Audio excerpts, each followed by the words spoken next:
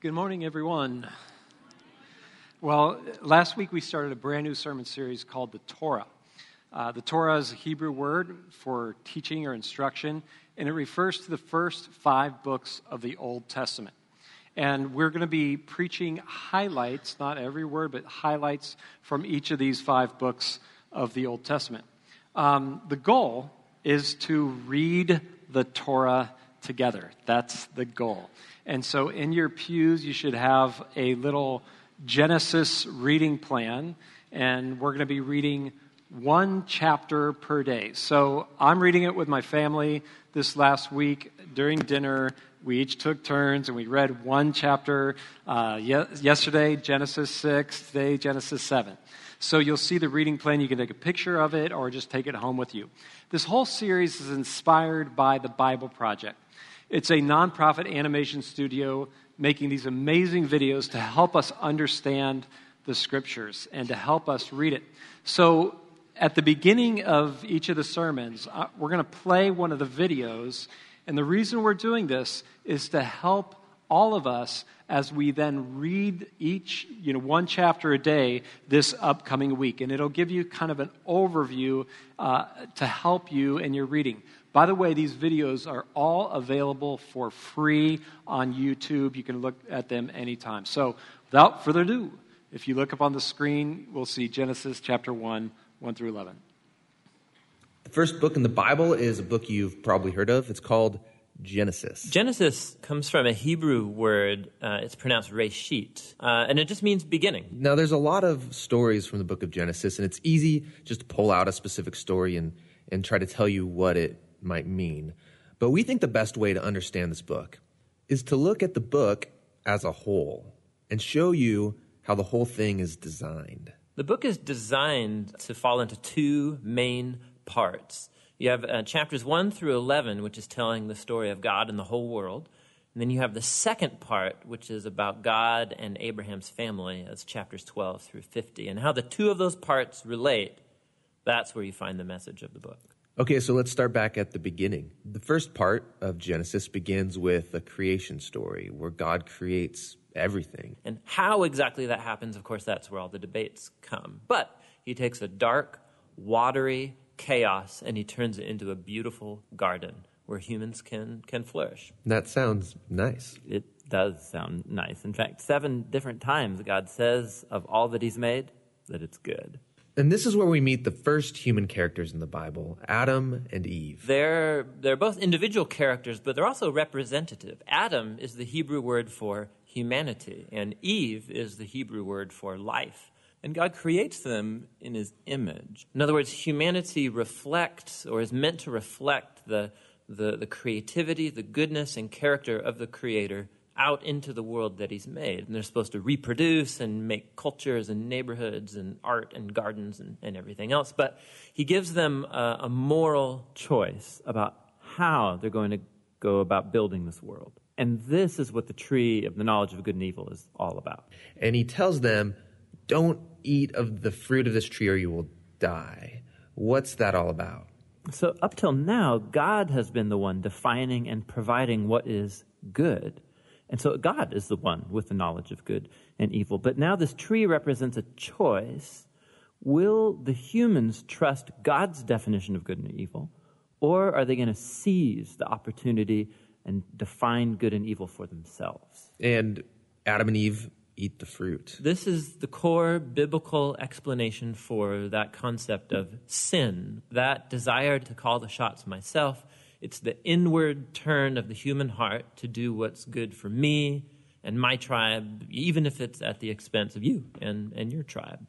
And the problem is humans are horrible at defining good and evil without God. And so now that humanity's made this choice, things get really bad. So Genesis 3 through 11 is like tracing this downward spiral of all humanity. So Adam and Eve, they can't trust each other anymore. And so there's a little story about how they were naked and felt fine about it beforehand, but now they feel shameful because all of a sudden Adam's definition of good and evil might be different than Eve's, and so they hide from each other. Then there's another story of temptation. Cain is jealous of his brother Abel, and he gives in and kills him. There's a story right after Cain about a guy named Lamech. And all we know about Lamech is that he accumulates wives like property, and he sings songs about how he's a more violent, vengeful person than Cain ever was, and he's proud of it. Things get so bad with the human race that we see God decide to just wipe us out. Yeah, we typically think of the flood story as about God being angry, but it actually begins with God's sadness and grief about the state of his world. And so out of his passion to preserve the goodness of his world, he washes it clean with the flood. But there's a glimmer of hope. He chooses Noah and his whole family, and he saves them on this boat. Yeah, don't forget about the animals. Right, and the animals. So Noah and his family are going to reboot all of humanity. I mean, he must be a pretty great guy. But this is the story most people don't know because it's kind of weird, is that Noah gets off the boat and he plants a vineyard and he gets totally plastered. And then something sketchy happens in his tent with his son. It's a tragic story. So from here, humanity grows again, but things are as bad as before. And the last story is the famous story of the Tower of Babel. And in this story, you have all of the nations uniting together to use this new technology they have, the brick. And they want to make a name for themselves and build this big city with a huge tower that will reach up to the gods. But God knows that this city will be a nightmare. And so in his mercy, he scatters them. And all of these stories, they're underlining the same basic idea. When humans seize autonomy from God, when they define good and evil for themselves, it results in a world of tragedy and death. And this leaves you wondering, is there any hope for humanity? Yes, yeah, there is. It's the very next story that answers that question. It's the beginning of God's mission to rescue and restore his world. Hey there, And I hope that was a good overview as you continue your reading one chapter a day of Genesis. Well, today we are going to take a look at the story of the fall in the Garden of Eden. The story of the fall in the Garden of Eden, chapters 2 and 3, various parts of that. But before we look at that story, let me remind you of the context. Genesis chapter 1 tells the story of creation, and it is written in this beautiful poetic creation liturgy. On all 7 days, there are similar refrains that build to a climax in the creation of human beings. So as we said out loud last Sunday, one of the phrases is, "And God said, let there be," each day. And that phrase, "and God said," actually occurred 3 times on the day in the moment when God creates humanity. It builds to that. And then we see this phrase, "and it was so," and God created. And then we saw in the creation of humanity, God didn't just create, he created 3 times. So then, and each day it says, "and God saw that it was good." In fact, again, it builds on the 6th day in the creation of humanity where it says, God sees all his creation and sees all his creation as very good, including humanity. Then God blesses him. A threefold blessing. The central blessing is, guess what? Yes, on that moment of the creation of humanity. And there was morning and there's evening, the days 1 through 7. And from that moment on, the number 7 becomes a symbol for completion all throughout the Scripture, and it becomes a very important number in the last book of the Bible. And the story of creation answers this fundamental question. What does it mean to be human? What does it mean to be human? And the story in Genesis 1 highlights and emphasizes the creation of humanity. And God has this surprising, wonderful affirmation of humanity in the story of creation. If you remember, surprisingly, we are made in the image of God. Therefore, we as human beings are to represent God on earth as it is in heaven. We are to reflect God's good character and God's good will in creation. God saw that it was good. Therefore, we are to work and take care of this goodness of creation.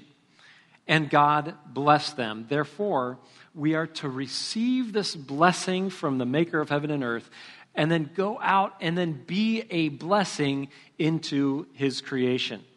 And that context leads us into the story of the fall in the Garden of Eden. Now, if it goes from good news to bad news. And this is the difficult bad news today. Well, let me describe the type of literature. It changes. So the type of literature changes from Genesis 1 to Genesis 3 and 2 and 3. This story of the fall is written as a meta-parable. Now, the word parable simply means to throw alongside. So you have a simple story, but that simple story points to a deeper truth. So whether you read Genesis 1 through 6 this week, or whether you've read it 20 years ago, we probably have some sense of the story of the fall in the Garden of Eden. So it's a simple story that points to a deeper reality. So regardless of whether you've read it last week or not, what's in this story? Who are the characters in this story? And you can say out loud as possible, who are the characters? You've got Adam and you've got Eve. Any other characters? Oh, you got a serpent.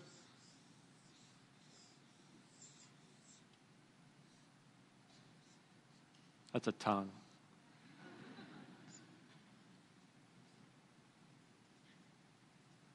Anyone else? God. I'm going to represent him as he came on Mount Sinai in a cloud, so I'll represent him in a cloud. What else do you have in this garden? Trees. How many? Hello? 2.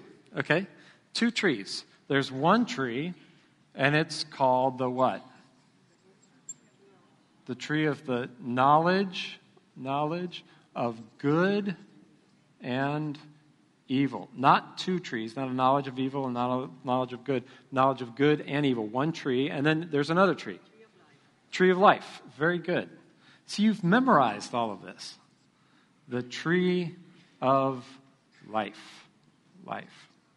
And of course, there are other trees. There are many trees, times I don't know how many. There are animals. Right? I mean, don't ask me what animal that is, by the way. My boys wanted me to draw their favorite animal, but I just couldn't do that. But anyway, a simple story, only 4 characters, a simple story that we can all remember. It takes place in a garden. There's 2 trees. We all, collectively, whether we've immersed ourselves and meditated on this story or not, just have a sense of this story. But it's a simple story that points to a much bigger, deeper truth. And it's a meta-parable because it is a universal story for all of humanity. It's all of humanity's story. So, let's take a look at this. The story of the fall in the Garden of Eden. This story answers 3 fundamental questions. We already looked at what it means to be a human in Genesis 1. But this story answers 3 fundamental questions. 1, what are we created for? 2, what went wrong? I mean, all you have to do is open the news, and anyone could say, look, something is tragically wrong if we look out here. What's the answer to that? What is the fundamental issue? What went wrong? And then what are the consequences for what went wrong? So I'm going to walk through this amazing scripture, and we're going to try to answer those 3 questions one at a time. Does that sound good? So, the story of the fall in the Garden of Eden. Question number 1, what are we created for?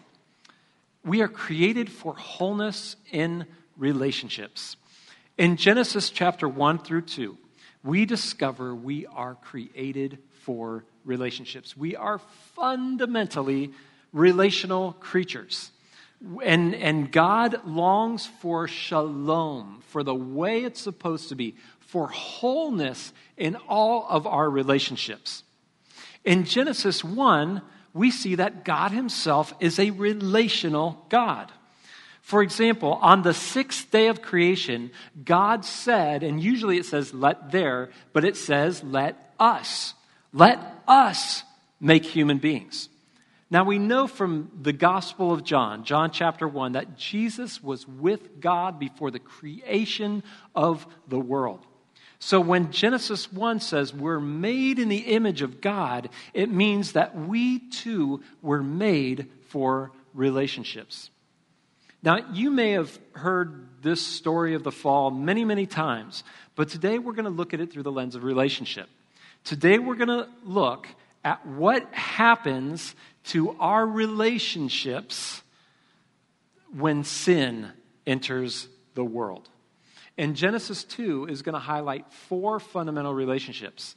That we have a relationship with the earth, we have a relationship with God, we have a relationship with others, and we have a relationship with ourselves. And so we're going to take a look first at those 4 fundamental relationships as we walk through this text.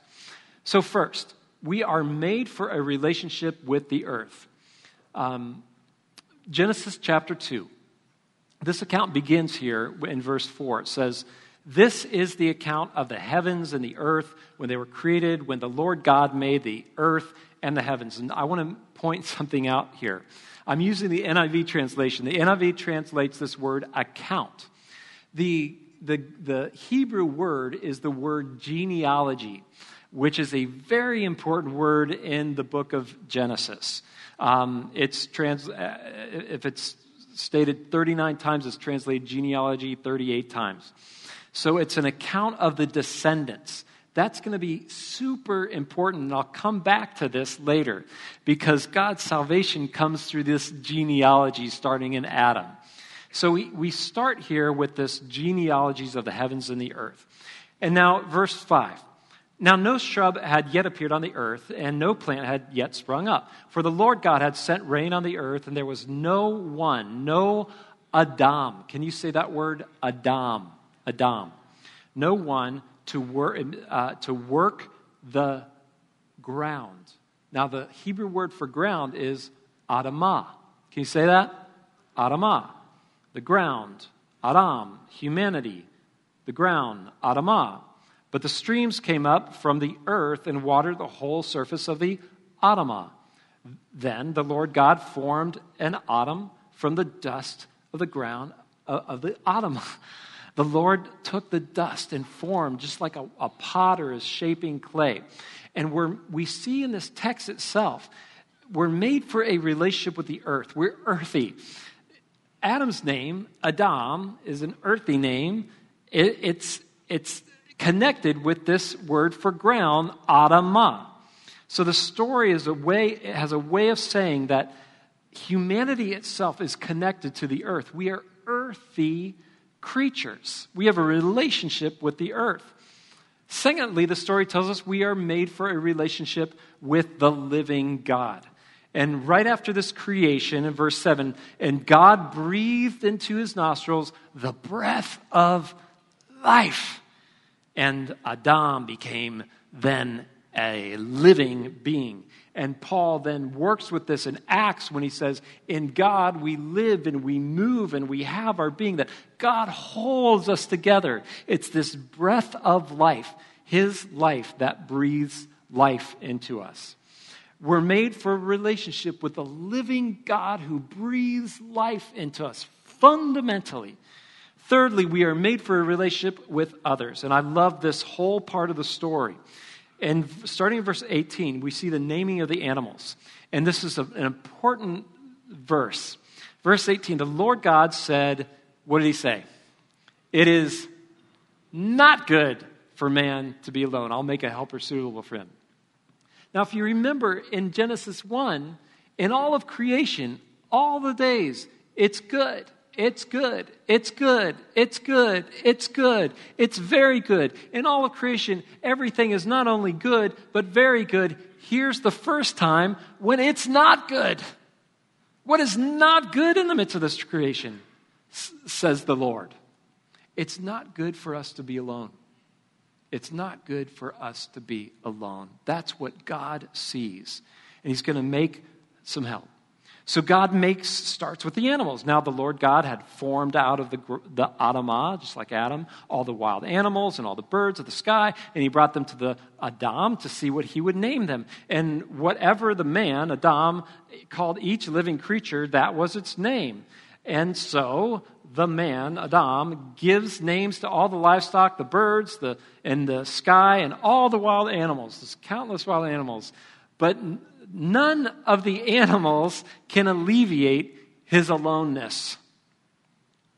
But for Adam, no suitable helper was found. And then I love this. We see the creation of the woman. Verse 21. So God caused man, Adam, to fall into a deep sleep. While he was sleeping, he took out of the man's rib. And by the way, symbolically, this is his side. That means that talks about the equality between the genders, not made from the head or from the feet, but comes from the side, the rib, and then closes up the place of this flesh. Then the Lord God made a Isha. Can you say that? Isha. From the rib he had taken out of the Adam, and he brought Isha to the Adam. And then what does the man do? The only sensible thing to do. He breaks out into poetry. He sings a song, a love song. You ready? He breaks out into poetry, and the man said, "This is bone of my bones and flesh of my flesh." Oh, it's bone of my bones, flesh of my flesh. And she shall be called Isha, for she is taken out of Ish. Again, you see that connection between the earth and humanity, and now you see that connection between the man and the woman, the Ish and the Isha. For this reason, the Ish will leave his father, and he'll be united to the Isha, and they will become one flesh. You see, we have been made for a relationship with others, and it's brought out in this text with this use of the word Ish and Isha all connecting together. And God himself is the one who sees for the first time what is not good. It's not good for us to be alone. We are made for a relationship with others. And then the fourth relationship, we're made for a relationship with ourselves. The man and his wife were both naked, and they felt no shame. Could you imagine? We were created for wholeness within ourselves, to experience no shame.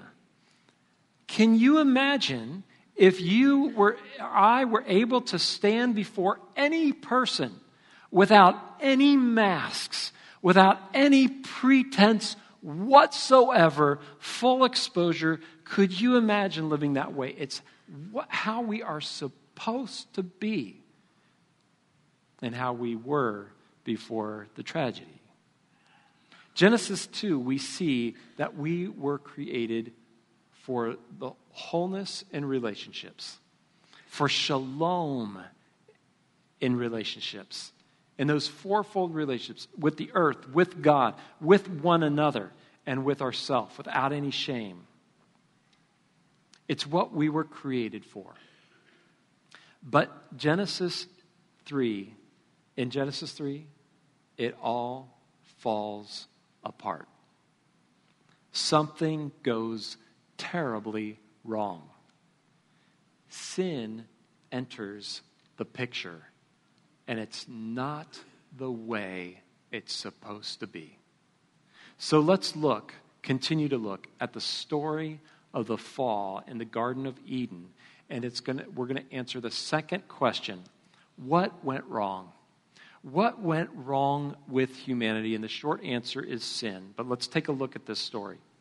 It takes place in the Garden of Eden in verse 8. Now, the Lord God had planted a garden in the east, in Eden, and there he put a man he had formed, and God made the Lord God made all kinds of trees, right? All kinds, growing out of the ground, trees that were pleasing to the eye and good for fruit. And in the middle of the garden were two trees, the tree of life, that's eternal life, and the tree of the knowledge of good and evil. And a river.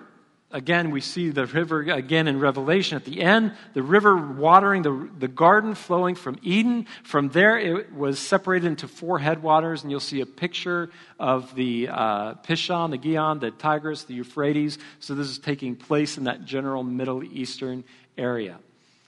So then in verse 15, God is going to make this command in the midst of this garden with these two trees, and he's going to make this command. The Lord God took the man and put him in the Garden of Eden to work it and to care and protect and to guard the goodness of his creation.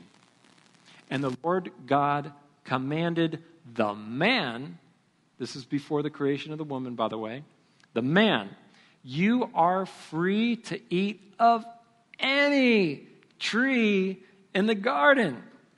There was fruit on all the trees. There's fruit on the tree of life. There's fruit everywhere. Beautiful, good, delicious fruit. You can eat from all of them. Wow! But you must not eat of the tree of the knowledge of good and evil.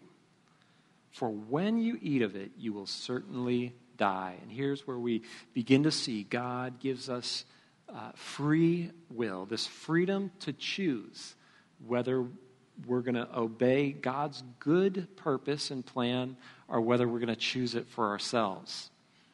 And then we see the temptation and the fall of humanity. Chapter 3, verse 1. Now the serpent was more crafty than any of the other wild animals the Lord God made. And he said to the woman, and this, by the way, is how temptation works.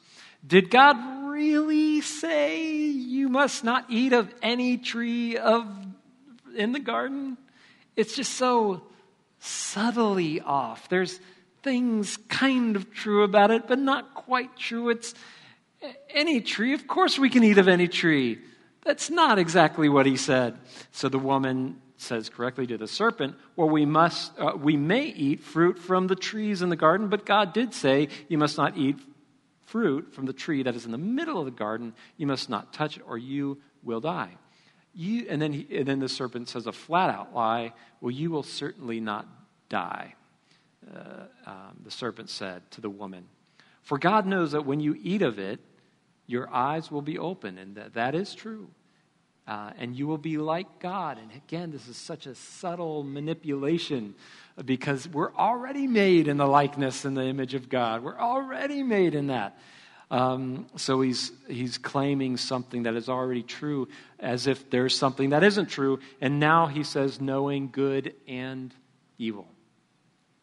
Well, when the woman saw that the fruit of the tree was good for food and pleasing to the eyes and also desirable for gaining wisdom, she took some and ate it. And she gave some to her husband who was with her, and he ate it too.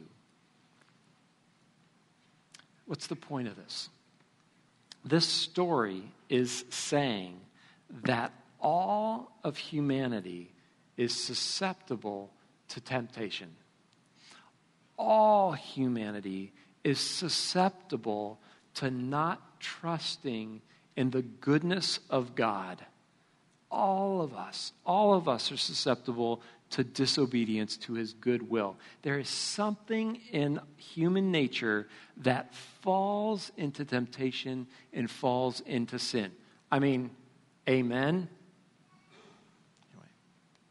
In Genesis 3, it all falls apart.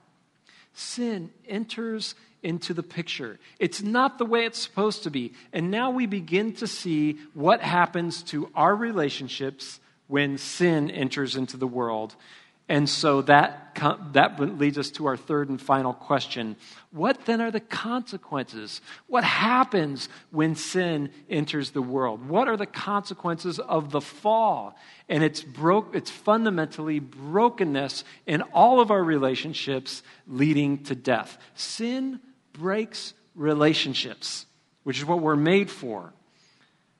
When sin entered the picture, we experience a brokenness with ourselves, do we not?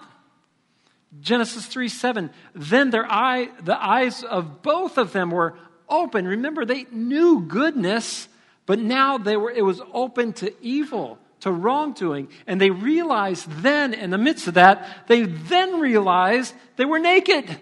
So they sewed fig leaves together and they made coverings for themselves. You see, when sin enters the picture, and this is a macro story, but you pull it into your own life and it happens this way. When sin enters, then we cover ourselves. Subtle or not so subtle ways. We are ashamed at ourselves at the most fundamental levels, and we hide. And it breaks our relationship with ourselves. When sin enters the picture, we experience a brokenness with others. Genesis 3:11, and God said, "Who told you that you were naked?" So they were full and free and alive and good. Who told you this? Have you eaten from the tree that I commanded you not to eat from? And who is he talking to? The man. He told it to the man, to Adam. And what did the man do? The man said, "Yes, Lord, I take full responsibility for my actions. And I am sorry. I admit I was wrong, and I'd like your forgiveness." Is that what happens? I mean, is that what tends to happen in the world today when we sin? Yes, I take full responsibility. Please. What tends to happen is blame shifting. So what does the man do? The man says, listen to this. The man says, well, the woman that you put here. I didn't even ask for the woman. You put the woman here. Whose fault is this? Your fault. The woman you put here with me, she gave me some of the fruit from the tree and I ate it. It's her fault. Well, then the Lord God said to the woman, "What is this you have done?" And what does she do? "Yes, Lord, I accept full responsibility. I picked the fruit and I ate it." No, she does the same thing that the man does. Humanity does the same thing. Well, the serpent deceived me and I ate it. We blame shift. When sin enters the picture, not only are we hidden then, but when it comes to our relationship with others, we blame. We blame others for our own responsibility. We blame shift and we accuse. And what do you think that does in that relationship? It breaks that relationship. It breaks our relationships. And we see it on the macro level throughout the world, even to today. When sin enters the picture, we experience a broken relationship with the earth. It doesn't work the way it's supposed to. To Adam, God says, "Cursed is the ground, the Adamah, the very thing you were created from, because of you. It's going to be painful toil. Through painful toil, you'll eat of it all the days of your life. It will produce thorns and thistles for you, and you will eat the plants of the field. By the sweat of your brow, you will eat the food until you return to the Adamah, since from Adamah you were taken. For dust you are, and to dust you return." Notice that relationship with the earth. It's thorns and thistles now. It's pain. It's sweat. It's a curse on the earth itself, and it breaks our relationship with the earth. And then most tragically, when sin, and most fundamentally, and I think this is the heart of the tragic consequence of sin, is when sin enters the picture, we experience a broken relationship with our living God who breathes life into us. Listen to how this is said. "Then the man and the woman heard the sound of the Lord God as he was walking in the garden of the cool of the day, and they hid." Wow. For the first time, they hide from the Lord God among the trees of the garden. But the Lord God called to the man, 'Where are you?' And he answered, 'I heard you in the garden.' And how tragic. 'I was afraid because I was naked, so I hid from you.'" When sin enters the picture, we run in fear of God and we hide. It creates a hiddenness from God. And then listen to what happens. It gets worse. Verse 21, the Lord God made garments of skin for Adam and his wife and clothed them. By the way, from this moment on, the symbol for garments becomes a symbol for fallen human nature throughout the rest of Scripture. So we talk about soiled garments, talking about that sinful nature. And we read that throughout the rest of Scripture.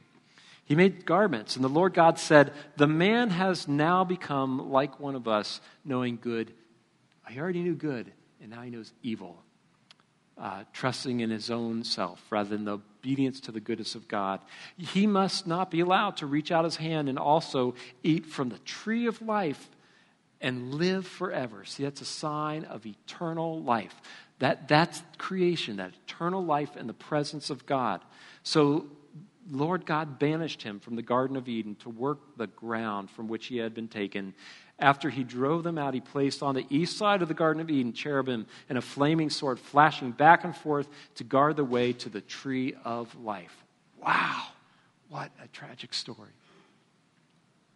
You see, sin causes brokenness in all our relationships. That's its consequence. But sin fundamentally breaks a relationship with a living God. Sin literally drives us away from the presence of God, his good presence. And it ultimately takes us out from the tree of life. And it leads us into death itself. Wow. So we see the story of the fall. It shows us that we're created fundamentally for wholeness in our relationships. But when sin enters into that story, it causes brokenness in all our relationships, fundamentally leading to death. Wow. Now, this is a fundamental story in Scripture. It is the story from which the rest of Scripture it assumes that you have it memorized, that you understand this story. Because the rest of the Bible is the story of God's plan to save humanity from sin and its consequence of death. The whole story is a story to save us from this fundamental problem. And what the book of Genesis is saying is that God's salvation will come through this genealogy. That's why this word is so important throughout the book. Genealogy. It begins in Genesis with Adam. And it's through his list of descendants that run through Abraham and then Isaac and Jacob and on, that God's salvation from this fundamental problem of sin and death finds its ultimate fulfillment and answer in Jesus Christ. Jesus is the answer to the problem of sin and death. And to the degree that we can sense the darkness of the story, we then begin to see the glory of who Jesus is and what he has done. That's what Paul is saying in Romans chapter 5. Romans chapter 5 is one of the soaring chapters in the book of Romans, and he's talking in Romans 5 about death that comes through who? Through Adam, through the sin of Adam, and then life comes through who? Christ. He says it in a much more poetic way, but essentially what Paul says in this incredible chapter is that the result of Adam's sin, which we just read about, is judgment. Cursed is the ground, and on, and condemnation, and it leads to life apart from God, life apart from eternal life, and leads into death. Yet the result of Jesus, if you think that sin is powerful, you want to see something really powerful. The result of Jesus Christ's death is justification. It's being made right despite the trespasses and leads us into life itself. Let's look how Paul writes about this in Romans chapter 5, verse 16 and 17. We'll end with this. Paul says, the free gift, this free gift of grace, the life, the death of Jesus Christ, is not like the result of Adam's sin. We're in this story. For judgment followed Adam's sin, his trespass, and it brought condemnation and hiddenness and shame. But the free gift following the many trespasses, because we all follow in the footsteps of Adam, right, brought justification. Surprise! For if because of Adam's trespass, again, this fall story, death reigned through Adam, well, that's not the final word. Much, much more will those who receive the abundance of grace, the grace of Jesus Christ, and the free gift of righteousness reign in life through the one man, Jesus Christ. And to the extent that we can see this problem with sin is the beginning of our worship and gratitude for Jesus and who he is and what he has done. Let's pray. Heavenly Father, most merciful God, we confess that we sin against you in thought, word, and deed. We have not loved you with our whole heart, not loved our neighbor the way Jesus taught us to love. Lord, we confess our sin. We confess the gravity of this problem. We see its consequences and the brokenness all around us personally and throughout the world. Lord, forgive us. And we come to thank you for the work you did in Jesus Christ. We come to thank you for the saving death of Jesus Christ, for the forgiveness of all of our sins, and the gift of that tree of life, of eternal life itself. We praise you that your grace is more abundant. And Paul says, those who receive this abundant grace receive life. And so we today receive the grace of Jesus Christ into our lives. And we thank you for the life that it brings. In Jesus' name we pray. Amen.